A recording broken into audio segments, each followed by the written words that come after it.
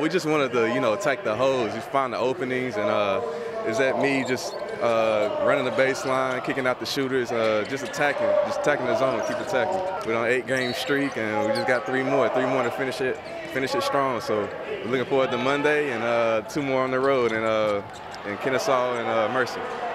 Well, that is a good defense. It is a hard one to crack. I never felt real comfortable offensively all night long, and the guys just made some things happen. They found some seams and kicked it out, and the post kicked it out some, and then we just simply shot the ball pretty well.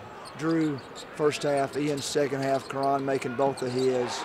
If we're having an average to bad shooting night, then it's a different story, I think.